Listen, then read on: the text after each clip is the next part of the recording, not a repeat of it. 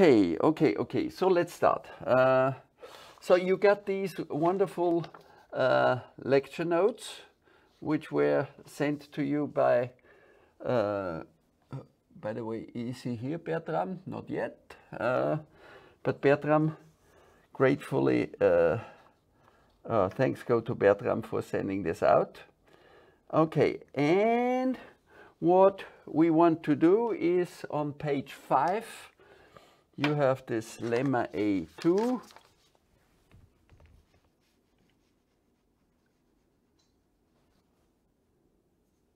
A2, and this is that inf sub L p psi is equal to sub inf of L p psi. Okay, and hello Bertram. Okay, and L p psi was our famous Lagrangian. L p psi is equal to, first of all, our target functional, W2 squared of pi x to gamma. Okay, and this d mu x. This is what we want to optimize. This is our target functional, where pi is equal to integral over pi x d mu x, and is an element of martingale transport from mu to something.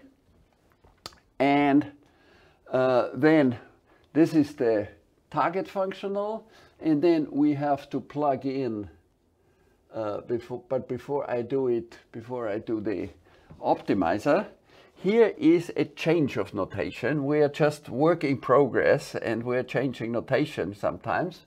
This is the target functional which, as it was introduced in this 4 authors paper by Backhoff, Beigelböck, Husmann and Kehlblatt. And gamma here is a standard Gaussian. And it seems more natural to put here a gamma x, where gamma x is the Gaussian centered at x. We recall that the pi x have barycenter equal to x. Okay, so it is more natural, or it seems to us now more natural, to compare the pi x with the gamma x, but this is purely notational. When you put here instead a gamma 0, then you just have to add this x squared over 2. So this is up to a constant. It's the same thing. But to get nicer formulas, we change the notation to this thing here. Okay, now next thing is we have to penalize that the pi in general does not transport mu to our nu. This is what we always have, is that the mu and the nu are our two measures, and therefore we compare integral d nu of y minus d p y of y. dpy, this p, you remember this is a measure on the square, rd. These are the probability measures on rd cross rd. Okay, the first component is called x. This is the x and this is the y. And if we project the pi onto the y, what we should have is this thing, that this thing here is equal to the nu. This means that the mu t transports the mu to nu. However, in general, and this is the whole duality approach, we allow for more general pi, which transports to something, namely to this py, and this we penalize with a Lagrange multiplier psi of y, where the psi is in C continuous, that's natural, and make it bounded. Can you? Yeah, it seems one can read very well today. I took a dark sweater in order to let you see it better. Okay, and alternatively, we could also have psi in linear, see lin RD. By lin RD, we take all the continuous functions which grow at most linearly at infinity. Okay, because again, these things here are measures with second moments, so we have to make sure that this integral here makes sense. But if this is bounded, it certainly makes sense because these are probabilities, but it still certainly makes sense if we have the psi in this, say, C lin. But while this thing here is a nice thing where we have good hope to find the optimizer, here these function spaces are somewhat arbitrary, and in general, as we shall see, we have no hope to find an optimizer here in these classes of functions. But our aim will be to nevertheless to find some psi, but for this we will have to go to some larger set of functions. And we have to, this is what we develop today. Okay, so this is the setting. And yeah, the lemma says that there is no duality gap, as we wanted, that the inf sup is the sup inf. And in fact, this is equal to the sup min of the same thing, because this inf here is always attained. Yeah, this we have shown it essentially. Anyhow, this is just a remark. I will not elaborate on this. So how do we prove the lemma? Well, this is the classical situation of the min-max theorem. So what do we need for the min-max theorem? We need that this thing here is convex and concave in the right directions. So this here as a function of pi, this is clearly convex. This here as a function of psi is obviously linear when you fix the pi. So this thing here is satisfied, the good convexity and concavity. And what we need is, well, on the second set, we don't have any topology, or so. On the first set, which is this thing here, we have a topology, namely the weak topology, inherited from this space here. Okay, weak topology, it means that we take the duality with the bounded continuous functions, in this case on RD cross RD. Okay, and what we need is that the function, it should have the proper continuity property with respect to the topology of this set. And the second thing is that you need some compactness here. Okay, now what is the right continuity property? So we have to show that for every psi, the function pi goes into L pi psi is lower semi-continuous. That's what you need for the weak topology, okay, on this set. So this is 1 point, call it 1, and 2, well, we would like to have that this set is compact here. When we did put in the nu here, when we fixed the nu, it was perfectly a compact set. This is what Bertram used when he was teaching here on, well, not here, but on his computer on 2 or 3 weeks ago. The problem is this thing here is not quite compact, but it's close to compact. And there is a version which we cite here. What, instead of having the whole set here is compact, is the following condition. There exists a psi such that pi goes over in L pi psi, this has a name, is inf compact,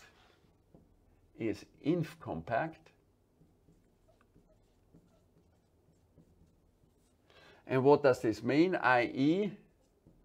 that the level sets the pi such that L pi psi is less than or equal to C is compact for every C. So if we have one, then we know these things here are closed sets, okay, by semi-continuity. But we need more. We need that this is compact, but this we only need for some psi. Okay, this is one of the many versions of the min-max theorem, and it's quoted here from the book by Ober and Ekeland, which is a bestseller. And yeah, once again, this is one of our treasures, the min-max theorem. It's somewhat equivalent to Hahn-Banach, and well, for the logicians, you can both are equivalent to the axiom of choice, but that's not our point here. So it's a very nice consequence of the Hahn-Banach theorem, and it's non-trivial already in finite dimension. Of course, we always apply it here in an infinite dimensional setting, but even for finite dimensional spaces, it's highly non-trivial, just as the Hahn-Banach theorem is non-trivial also in Rn. Okay, this was just a little remark. So this we have to prove.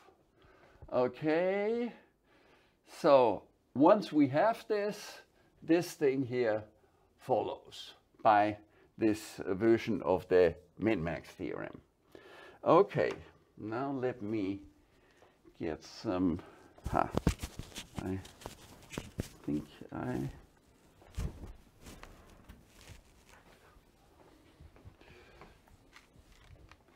so these things,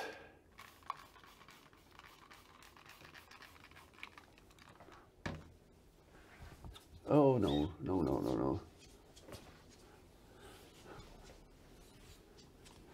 It's just the big nostalgia to be able to write on something like a blackboard.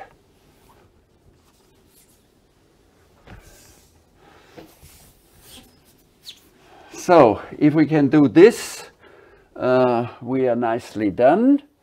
Okay, now one more word. There exists the psi, and we shall take e.g. pi psi equals 0, which is perfectly legitimate, okay? And in this case, the psi term vanishes, and we just have the original, thing. Okay, now that this is lower semi-continuous, so the proof of 1, okay, we take a pi n, which goes to pi weakly in mt mu dot, okay, and we have to show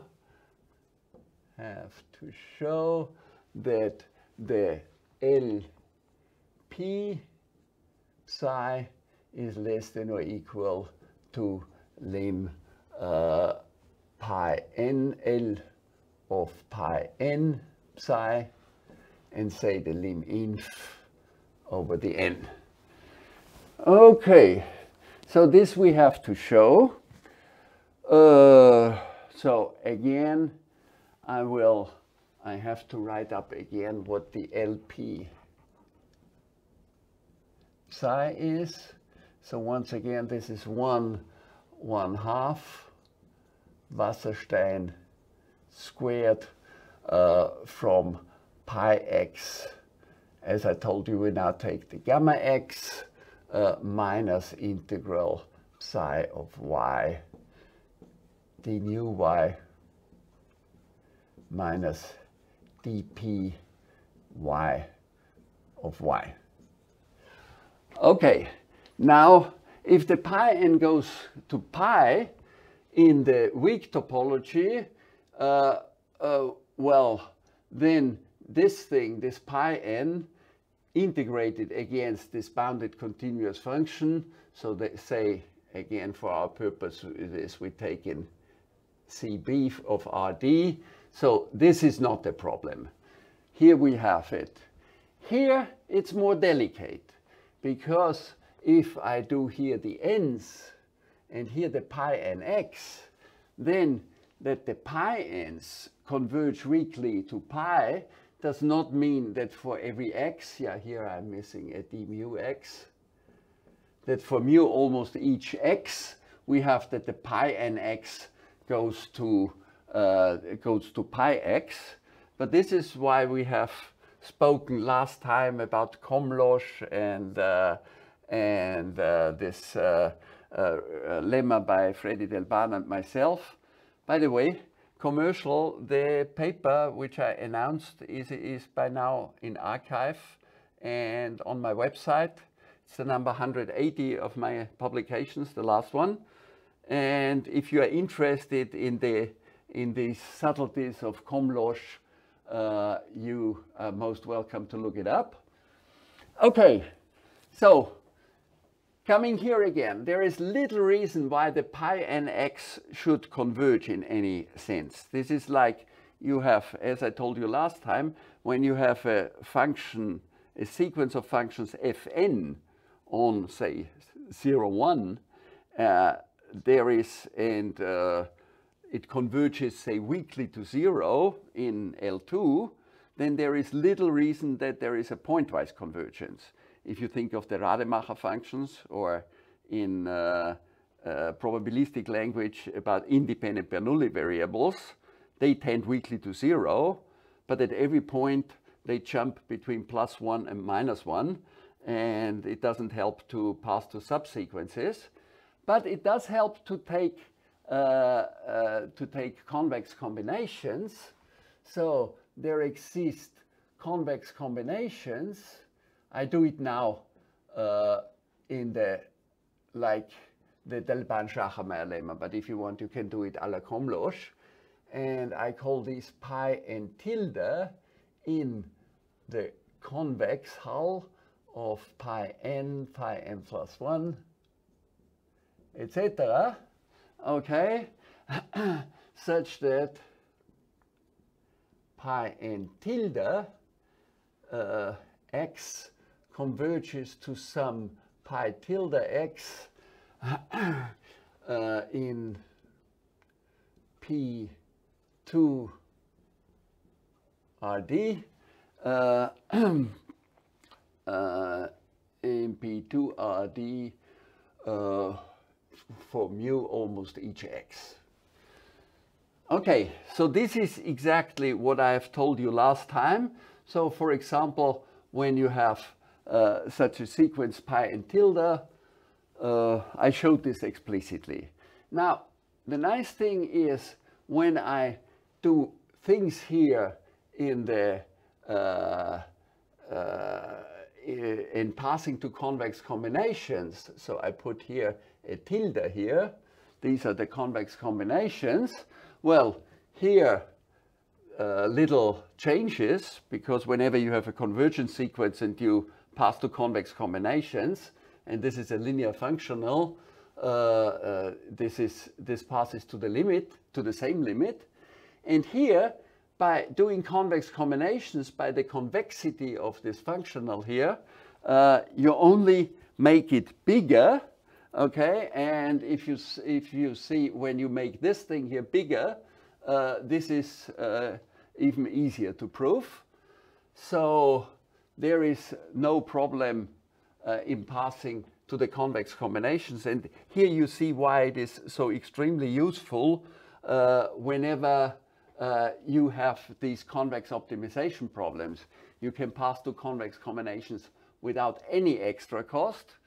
Okay, now the pi tilde x, they of course lead to the pi tilde equal to integral of pi tilde x d mu x.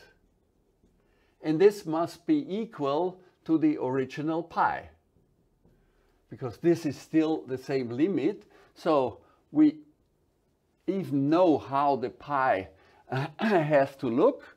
Namely, we have identified these limits here, and we know that this thing here converges.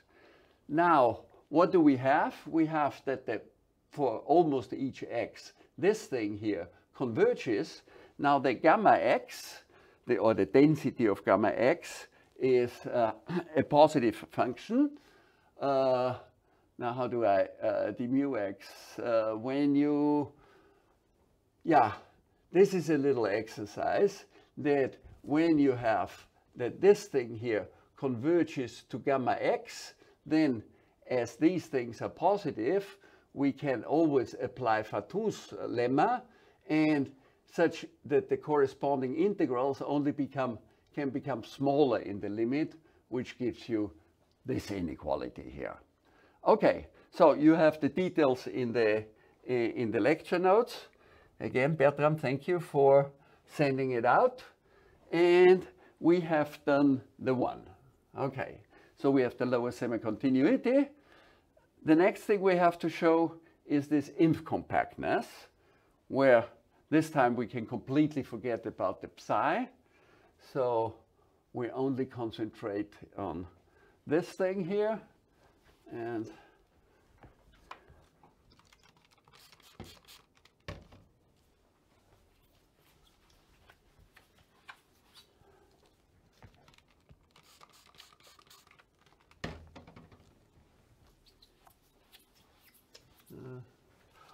I still don't have the good technique.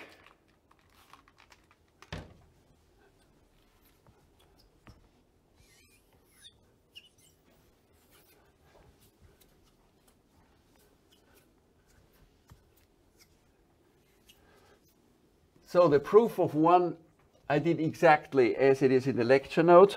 For the proof of 2, I do it slightly differently, namely doing the same trick once more. So, okay, what we need is let pi n be in, call this here LC, the level set of C.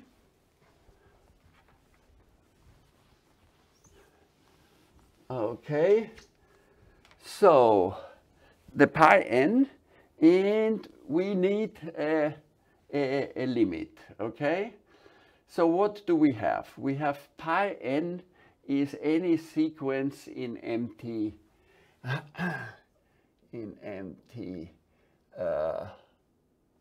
so this is in empty from mu to dot, and this is this is in the probabilities on RD cross RD. Okay, so what we have is this thing here has no relevance because the psi is 0. What we have, that these distances here, that they are bounded. Okay, now this is the same. This implies that the variances of the pi n are bounded by, I think, c plus 1 or something, or c plus d. Why? What is the variance of pi x can one, yeah, one can read it with the time better. The variance of pi x, this you can also write as the W2 square distance from pi x to delta x. This is just a fancy way of writing the variance. It's transporting the pi x to the point x, which is the midpoint, okay, and summing up all the squares. This is just the variance, okay. And now from the triangle inequality for WPX, delta x and gamma x, this distance here is, we usually wrote 1 and then we realized it depends on the dimension. So this is the dimension. D is the distance, that the Wasserstein distance squared of delta x to gamma x. Is this the, by the way, is it d or d squared? I'm not sure now. No, it's d. Bertram, please check whether it's d or d squared. Okay, so anyhow, the variance is bounded. So the variance is bounded and the center is fixed, x. So in particular, it is tight here. This is tight in this set here. And so there exists a pi n, which goes, yeah, a subsequence, which I still denote by pi n, which goes to pi in the weak topology. So this is in PRD cross RD. Okay, now what you have to do is to show, that the pi is in this level set C. Okay, and now I do it slightly differently than in the lecture notes here. We do again the same trick. The same trick is without loss of generality. The pi n is of the form integral pi nx d mu x, and pi n, yeah, let's give this here a name. This is pi hat, and pi nx converges to some pi hat x for mu almost each x. Okay, and this we have by exactly the same trick, because we can, it does not cost to pass to convex combinations to find this limit pi tilde here. Okay, so we have the pi tilde is of course given by these pi tilde x. Now what we have to show,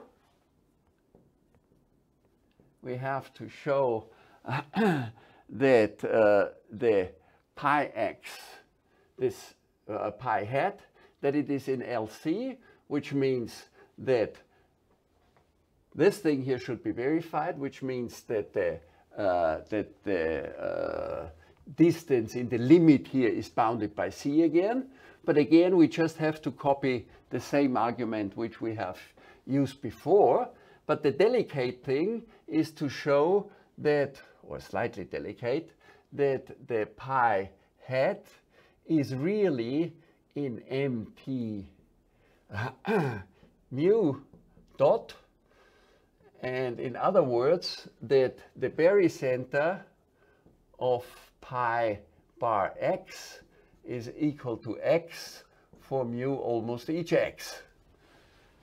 That's what I have to show, yeah. Now here, once more, the trick with the convex combinations. Now, everybody remembers now the Lagrangian here.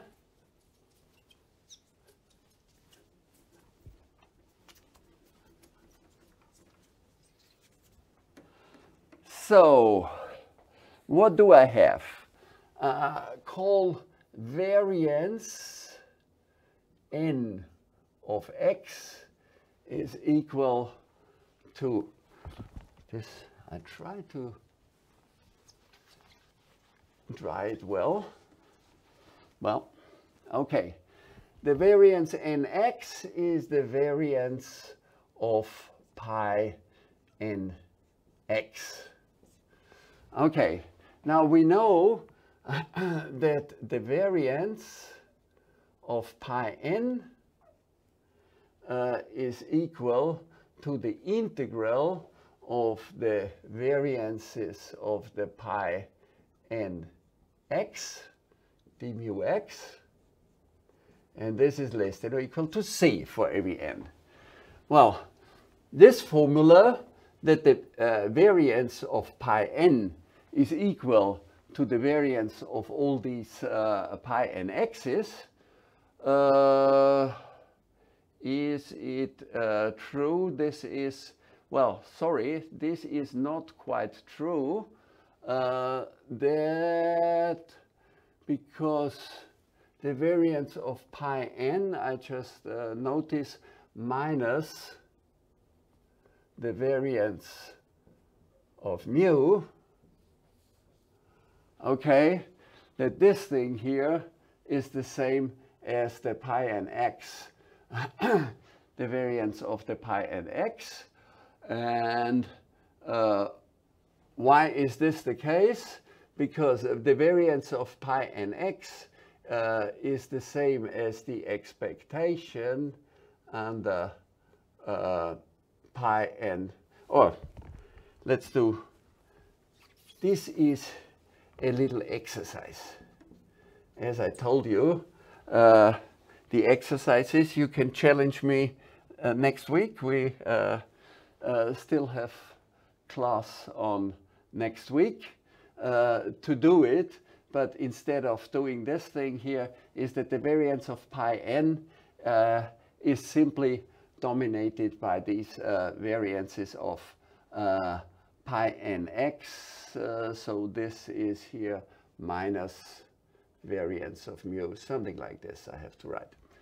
Okay, but the point is that these things here are functions on Rd with respect to mu, which are bounded in expectation. These are positive functions. And now again, we do our trick here is that by passing once more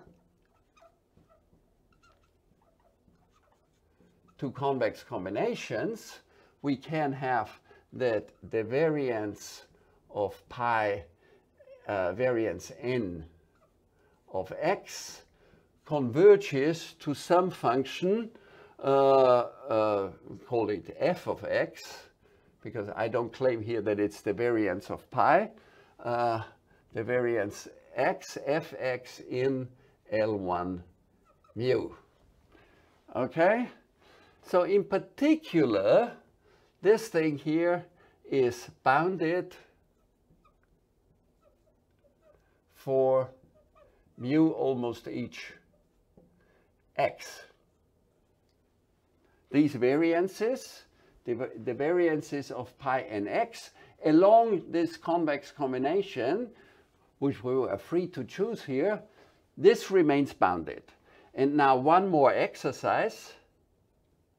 If pi nx converges weakly to pi x and the variance remains bounded, sup over the n is finite, okay, then it is that the barycenter of pi x is the same as the barycenters of the pi nx, and they are all x.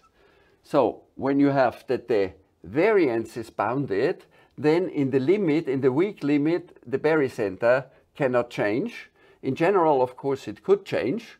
In general, you can lose from weak convergence, you can even lose first moments, okay? But if you have a bound on the variance, then it cannot change. So this is exercise 1, this is exercise 2. Okay, and summing up, we have found a we have found a limit pi in a limit of our sequence pi n in LC, which is really in this set LC. Okay, so these things we have done, and with this I have proved that there is no duality gap. All the details with epsilon and delta in the pages 5 to 7 of these lecture notes. Okay, now after this we get some structure on our duality theory here.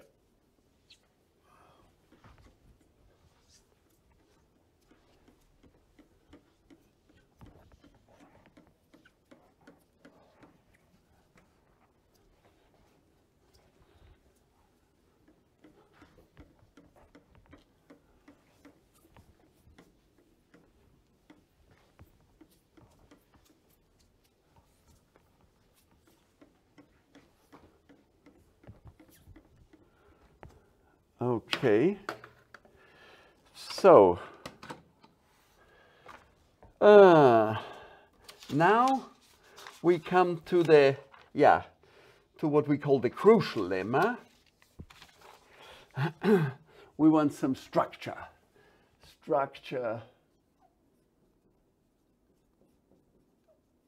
for psi. As I told you, our aim is to find a limiting object, a dual optimizer, psi hat. How to find psi hat?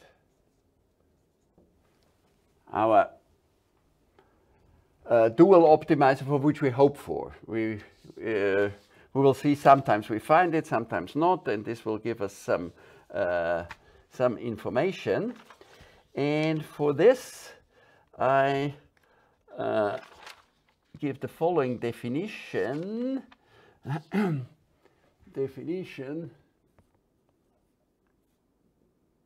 Okay, it's a function psi from Rd to R is called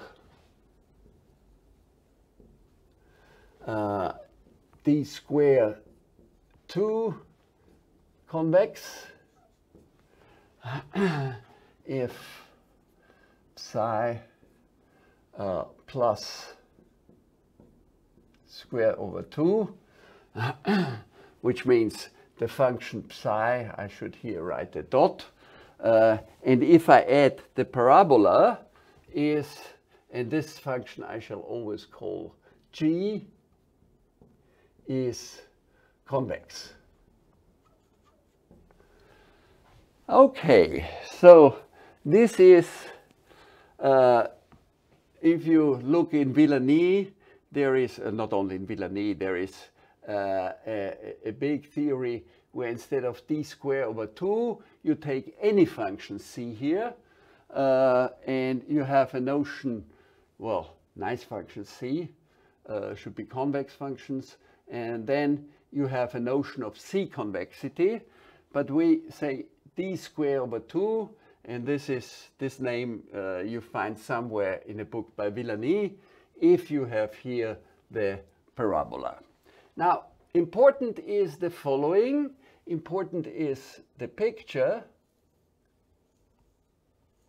If the psi is like this, then the psi tilde, yeah, I did not tell you what it means.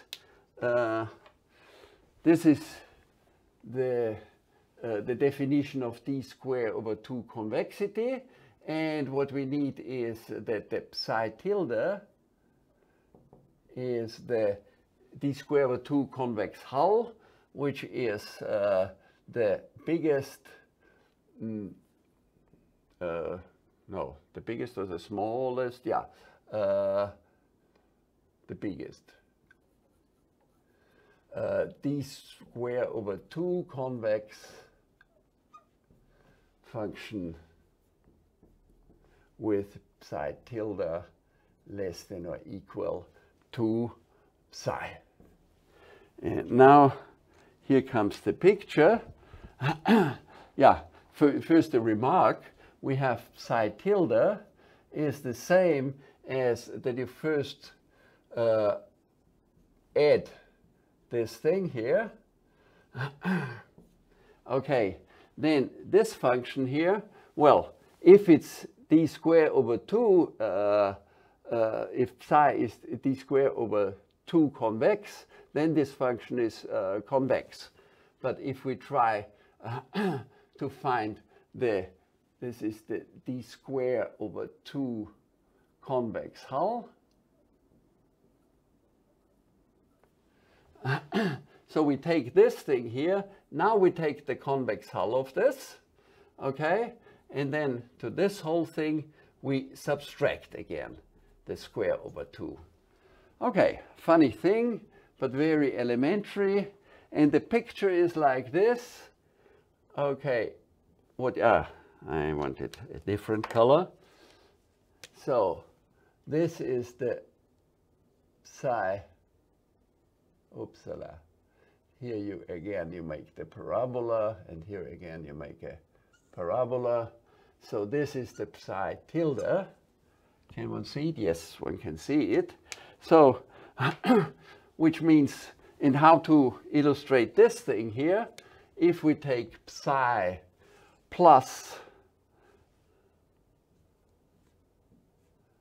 square root over 2, then if this here is the 0 line, then this thing here is transported to this parabola here, and now this function becomes this thing here somehow like this, something. Okay, so you see, if I add to this psi the parabola, and then I do with this thing here, I do the convex hull, which are these straight lines, okay? So, yeah, and then here it goes on somehow. Okay, I don't elaborate how it does here. So you see, this is the convex hull of this function psi.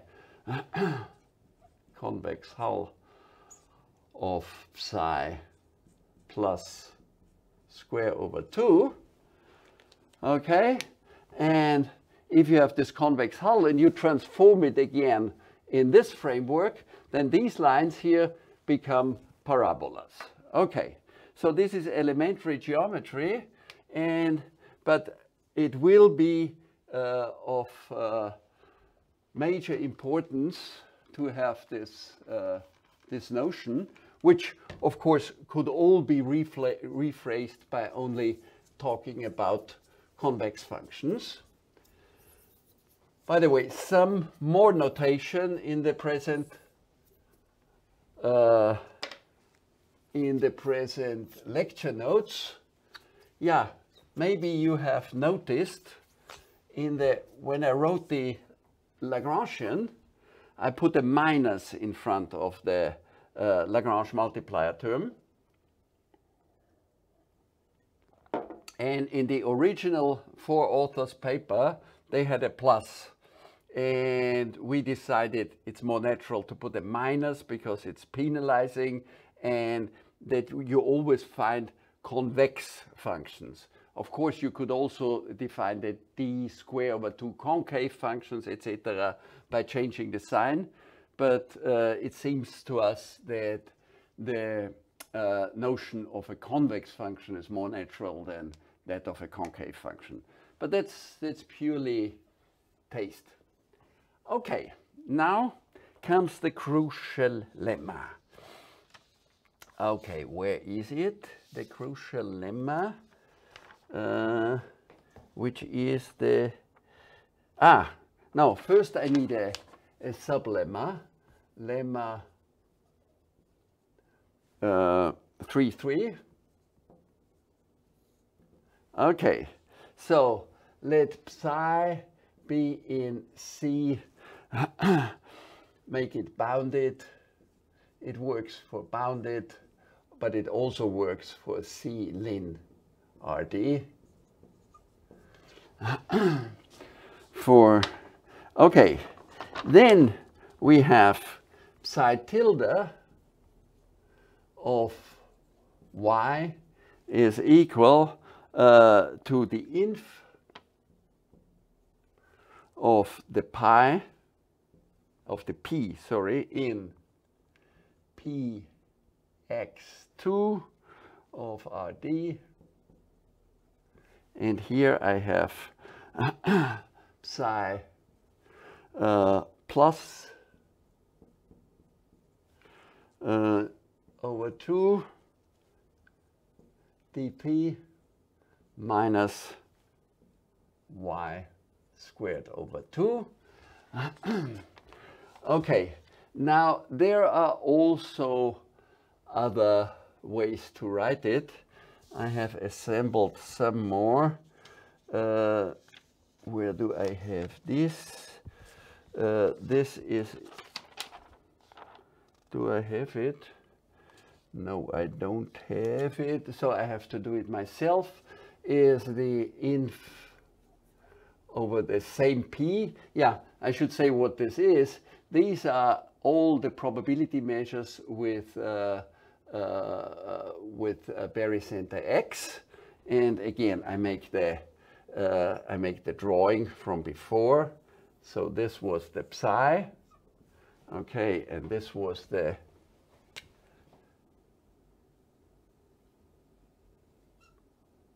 psi tilde, okay, and now you have some point X, okay. Now what you do is that you try to, this is our point Y, and this is, all right, this here is our P. Okay, by P, I mean I put here mass on the points, call this Y1 and Y2, in such a way that the Y is in the middle of these two things, and I take here the points where this touches, and what you have is when you take the function psi plus the square over 2, then this, as it was before, this becomes a straight line, okay? So you evaluate it here, and then you subtract again. Is the minus and the plus, I have to make it convex, yes. And then you have to subtract the minus square over 2. Another way to write it is like this, the inf over p in px2 Rd. And here we have, yeah, I should have done an integral here, yeah. An integral of psi of eta, and now I have here plus eta minus y squared over 2 dp. Well, this is the same thing. Again, this is exercise number 3, that you verify that all these things are the same. So again, inf over the p, I can also write it like this. So, okay, I don't need this here. So yeah, the same inf over the same p's here of the integral of psi eta psi tilde c eta dp, plus the variance of P. Integrating this out is simply the variance. And this is maybe important. This is even a min. Here, this thing here is a min. Why is this a min? If this is true, if C is in CBRD, or even if it is in this space. Why? Well, if you try to do this thing here on the picture, okay, then you see the only way of finding these touching points, this is that the whole thing, and if this is bounded here, the psi, okay, that the whole thing happens within a compact set. I think everybody sees this, that you cannot, when you try to get the best P, it doesn't make sense to go out of a bounded set here. And therefore you can pass to a limit of this piece, and yeah, and this gives you the minimum. Okay, the best way to see it, I erased the picture, is to add to this thing the parabola. And then you see when you take the convex hull and this thing goes in a bounded way around the parabola, then taking convex hulls always only involves a bounded set here. Okay, so this is exercise number 3, to do these things here. And it's not only for bounded. If you, this is exercise 3a, when you have here linear growth and the quadratic growth is bigger than the linear growth, it is still true here. Okay, so I have, this is the lemma, which I leave as an exercise. Excuse me? Yes. Do we actually always mean P2y of RD, or where does the x come from here? This here. By the x comes that the barycenter of the P is equal to x. Yeah. But what x? Sorry, it's not the x, it's the y. It's the y. Sorry. This is the y, yeah. Okay, thanks. Sorry. Yeah, here the y is good, and here is, okay. Then I get it. Okay. Yeah. Danke vielmals. Danke. Okay, so I have here the definition, and I come to the main result, and this is the most interesting thing now, which I can present you so far, and this is really novel.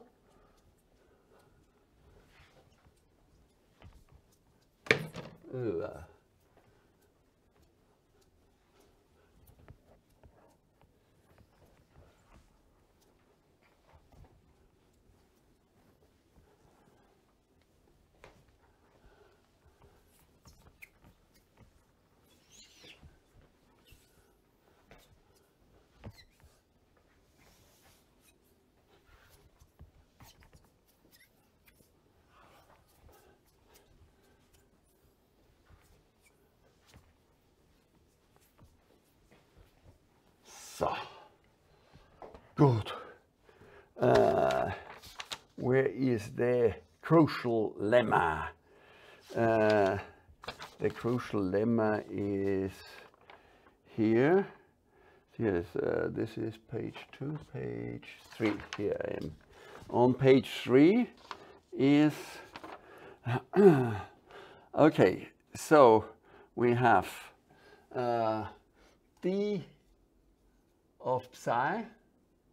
Okay, you remember this was the inf over all the p in mt mu dot of L p psi. Okay, this is the dual function, and the dual function d psi is less than or equal of d psi tilde. So this is lemma 3, 4. Okay, and therefore, as a consequence, for the dual problem, d of dot, we may restrict to d square over 2 convex functions. Okay, now why is this the case? Remember, we take the dual function and we try to maximize the dual function. The primal is minimized, the dual is maximized, okay? And if we have this, the lemma is this assertion here, that for every psi, we pass to its d square over 2 convex envelope, okay? And by this, we can only make the dual function bigger. And therefore, when we try to find optimizing sequences, and this is of course the name of the game, to find optimizing sequences psi n, we can, without loss of generality, we can restrict ourselves to these functions, call them psi tilde, okay? And now these, that's a funny name, this d square over 2 convex, but essentially it's the same thing as convex functions. I mean, it's just always adding or subtracting these parabolas, which are of course completely harmless. So you should think of convex functions here. Okay, and remember, our goal is to pass to a limit. And if you have convex functions, it's much, much easier to pass to a limit because, yeah, for example, if a sequence of convex functions remains bounded on a convex set, you can always pass to a limit, okay, by extracting a subsequence, etc., etc. So this will be extremely helpful. And yeah, having said this, let's go to the proof. Okay. So the following strategy is the following. For every p in mt mu dot, there exists a pi, which I call pi bar in mt mu dot, such that, and we have the following: L p bar psi is less than or equal to L pi of psi tilde. In the lecture notes there is still an epsilon, but with this little remark that the inf in the previous lemma is a min, we don't even have to bother with the epsilon, which is purely technical. Okay, so what does this mean? We want to make the the optimum of so I call d of psi bar, psi tilde. This is equal, yeah, we can write this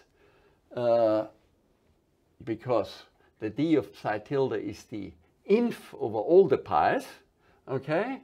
So, which means that we have this inequality, and this means that for the psi, we always have a pi bar which is dominated by the d of psi tilde, and therefore this thing here, this is how do I do? Yeah, I can make the inf over all the pi bars. Yeah, this thing here is less than or equal than the d psi tilde, and this is equal to the d of psi. So I repeat the reasoning. I repeat the reasoning for we are given the p. Okay, I changed the color. We are given the p, and we have the psi and the psi tilde. And now what we say is when this here is something which will approximate the d of psi tilde for a good p, then we can find some p square, p bar, such that this is less than or equal.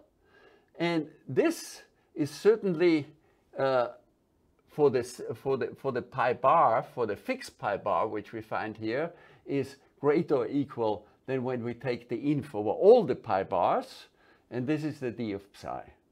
Okay, so once we have this, then we are finished. Okay, because this is exactly our assertion. Okay, so we have to show this thing here. This is our claim, and for this I need some space. Okay, yeah, I erase this here.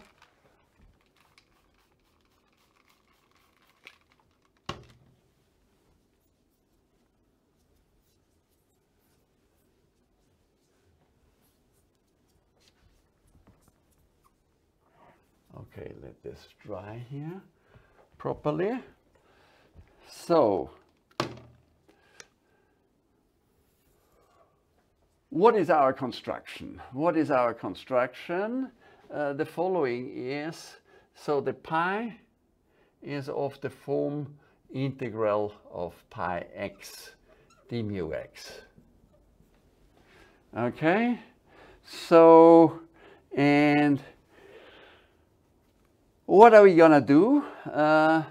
Okay, to relate the psi with the psi tilde, now I have again my little drawing here. Okay, and this is this d square convex hull.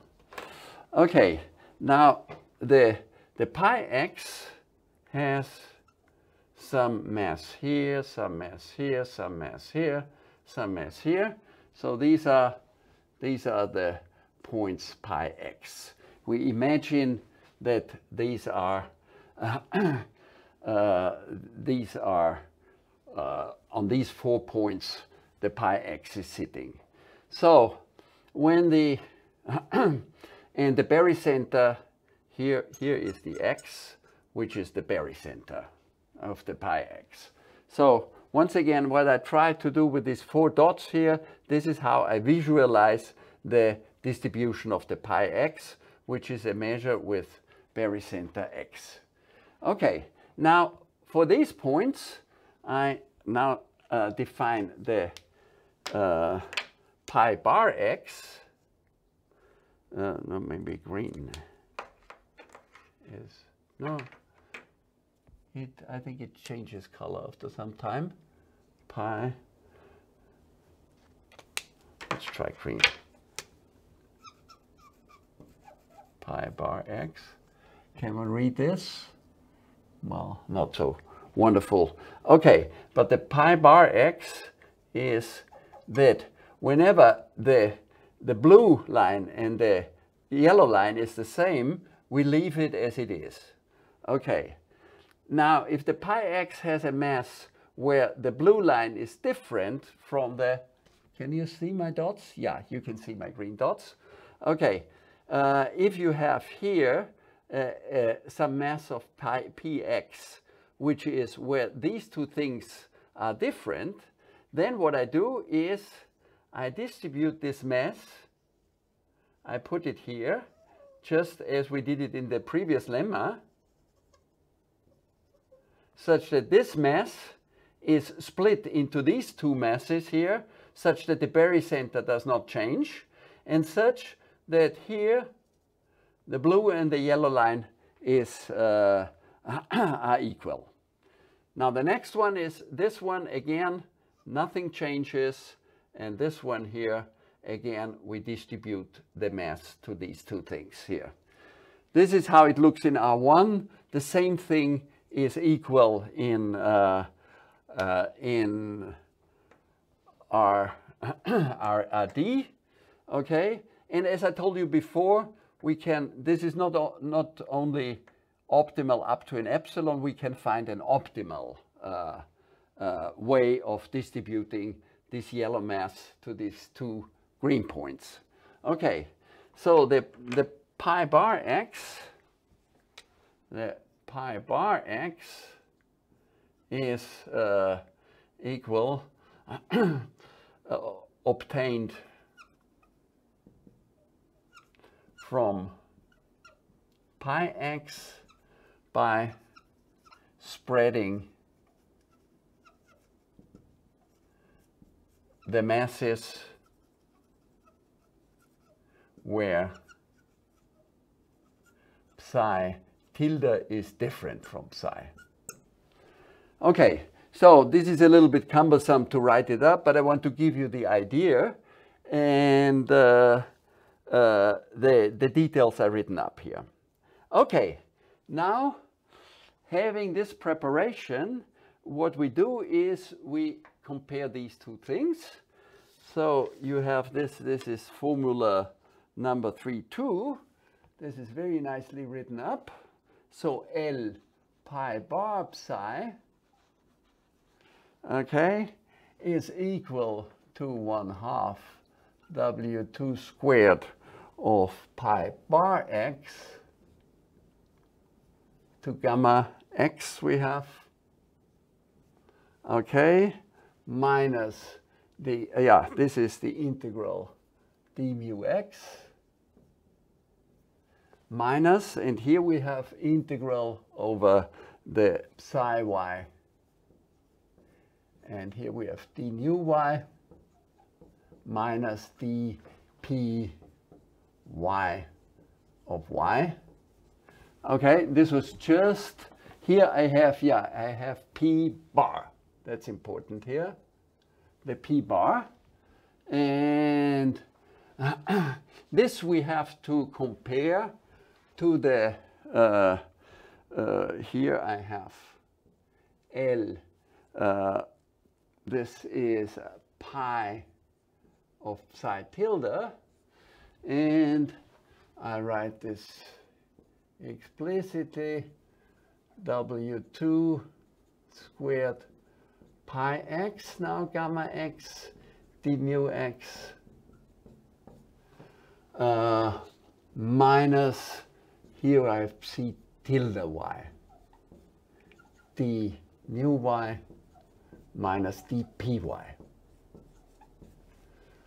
Okay, like this. Yeah, I wrote here what this thing is the definition, this is the definition. Okay, and what we have to show that this is less than or equal. This is what we have to show. This is exactly what is written here. Okay, now let's do this. Okay.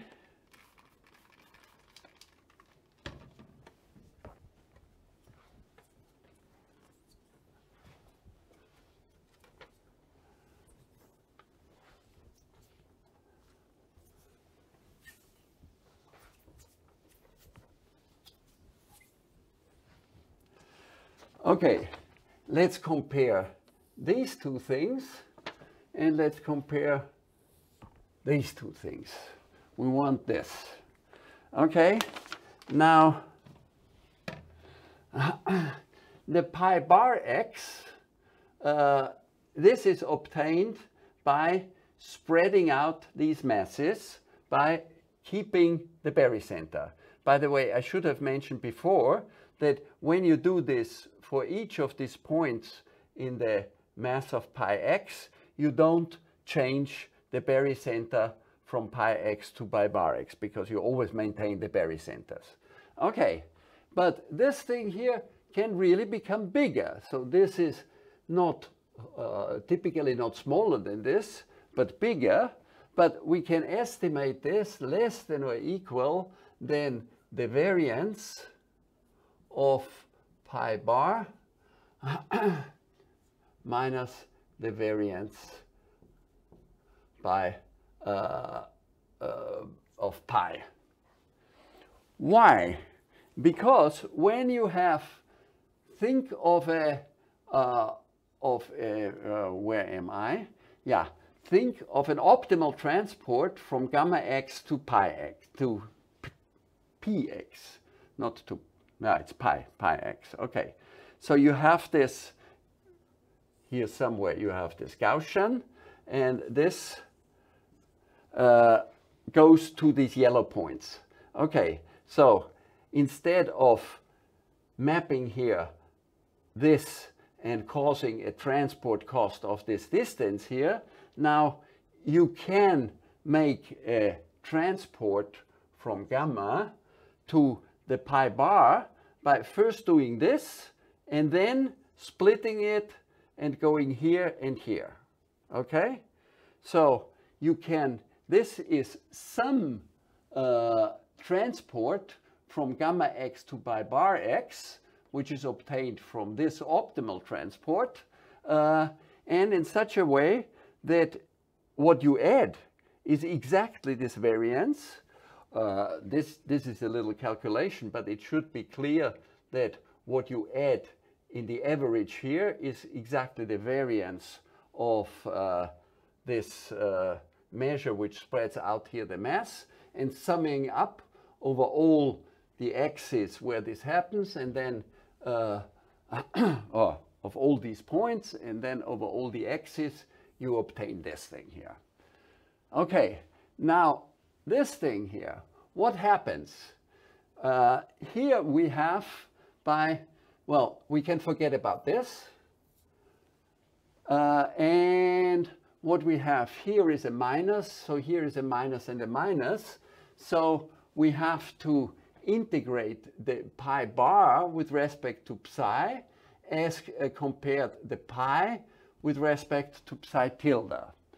Okay, now first of all, the pi bar was obtained by spreading out the masses here, and this thing here is equal to the psi tilde. Why? Okay, because we have psi of y is equal to psi tilde of y on the support of pi bar x. Psi tilde, yeah, pi bar x, and then we add over all the x's, yeah.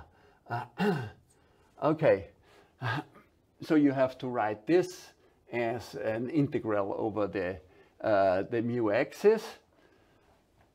Okay, so if you have the pi bar x, you remember this shuffled out the mass here to the points where the blue and the yellow curve were equal. So we only have to prove this thing here. Okay? Now, what happens when we do this movement? What happens to the blue curve? Well, this shuffling is done exactly against the parabola, and what we have, this is in fact equal to the variance of pi bar minus the variance of pi. And now with the right sign, it's the minus in front of this, because the variance, we make it smaller by shuffling it out. And what you have here is an inequality. Here we have an equality, and therefore the inequality is proved. Okay, so I think it's a nice thing when you look at these two terms. Here you lose something, here you win something, but altogether you can estimate to find this inequality here. Okay, so how late? Yeah, there is still 10 minutes. Now I will start with an example. Okay, how does this whole thing look like in concrete examples? Here I am.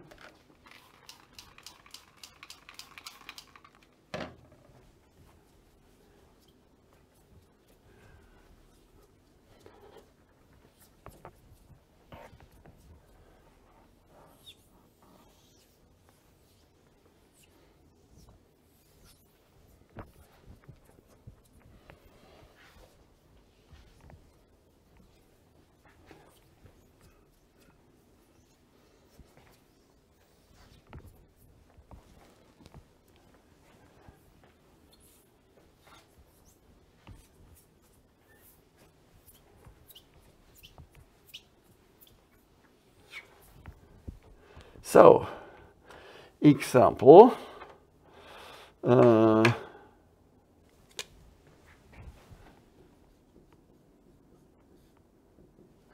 let mu equal delta at the point 1, and nu is the law of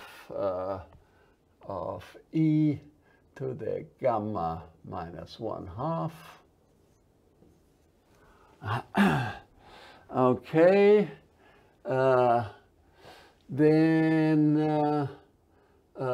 so this is our beloved geometric distribution. Gamma is a random variable like n01. So this is geometric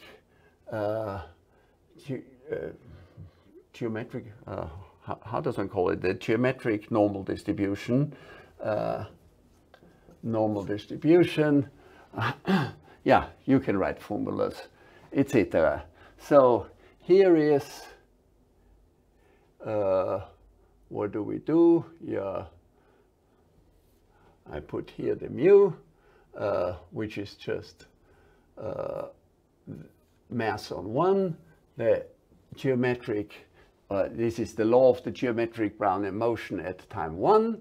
And of course, in this case, it's very easy, or it's almost trivial. When you just have one point, then there exists exactly 1 pi in mt mu, which is, yeah, where all the pi x are equal to this nu. There is, that's trivial. Okay, so I don't have to choose because the mu is just a point measure. Okay, but still, how does L p psi look? And what is the optimal psi? I mean, we can still do our duality theory, although it's hyper simple. We will then make it more complicated as time goes by. And you remember, the most important thing to have in mind is Daniel, it's very boring. No. No, it's okay. Sorry. Okay, so this is our Kahlenberg, and what we usually had, we had this way on the slopes of the Kahlenberg, and we tried to find a relative optimum. In our case, there is only one. Can you distinguish the color? Yeah, it's a little bit different. There is only one point, which is our pi here. So there is not, this is just a 1-point set. Mt mu is just this pi, okay? And so to optimize it is trivial, but still, when you stand on the slopes of the Kahlenberg, you can still ask, well, where is the steepest slope, okay? When I move out, because the idea of our duality theory is that you try to enlarge our set. This is our MT mu nu, and which is in our case just a point, while the whole area around the Kahlenberg is our MT mu dot. And you still want to find the Lagrangian, which in this case is just the gradient taken from this point of the function, and you want to compute it. Okay, now the claim is the following. Well, before I do this, I make some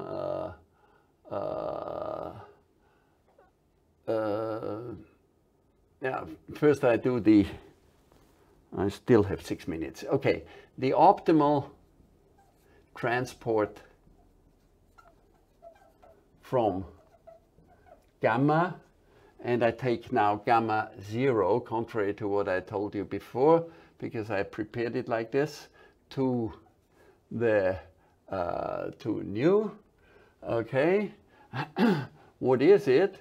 This is y is equal to what I have to do is e to the y minus 1/2.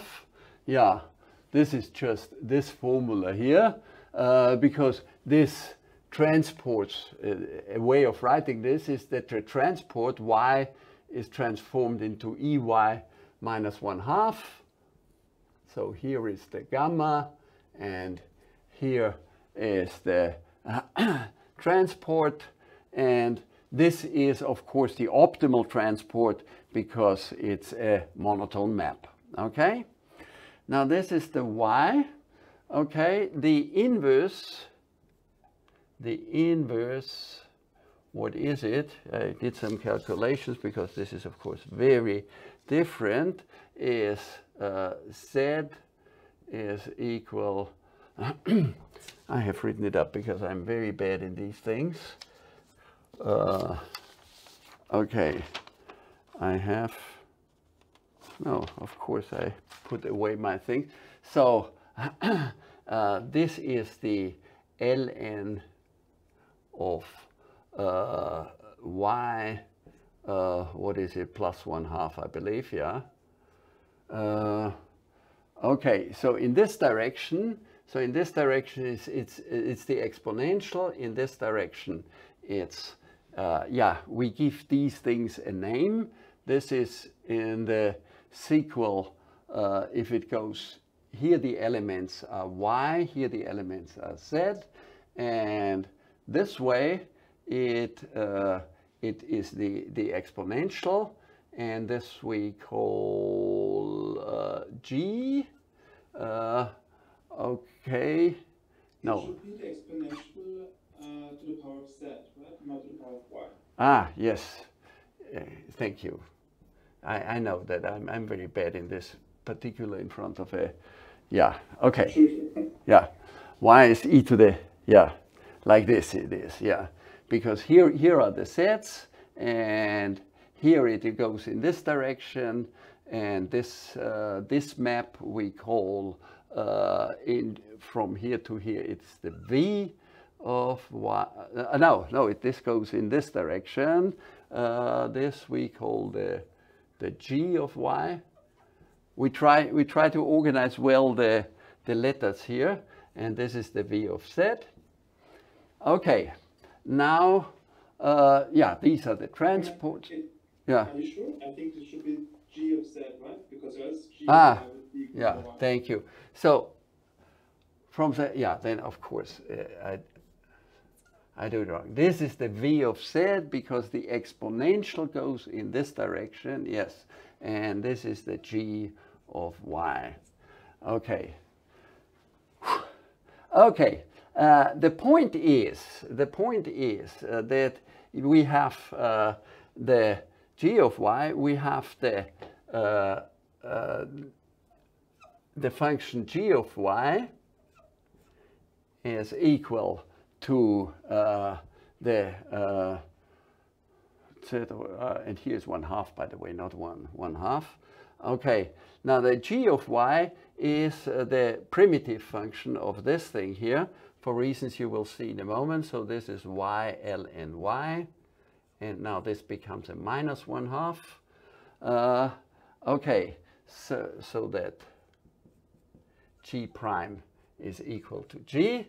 So I think this is correct.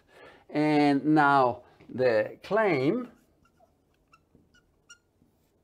is that the psi hat, which is equal to this g of y, and we make minus y square over 2, is the dual optimizer.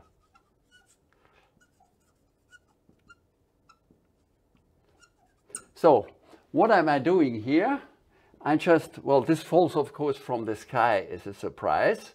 I just want to show you in the very easiest situations that you have explicit formulas and that you get some feeling for this psi hat. Why? Something which comes from the optimal transports here gives you the dual optimizer. Now, the dual optimizer, this g, the little g, the y, ln y is of course a convex function. So this thing here, when I subtract this, is a d square over 2 convex function. So this is nice. But of course, I mean, is the dual optimizer, this is of course a little bit sloppy because this thing here is not bounded, this function, and it's not, neither this nor this has only linear growth. So you go out of the way, but you see it has a natural structure. It has the structure of a d square over 2 convex function. And when we plug it formally into our Lagrangian, then we shall see that this makes sense, and it really plays the role of a dual optimizer, and it paves the way how we should adapt the definitions and enlarge the domain of definition for the dual variables. Okay, I still have, no, I don't have,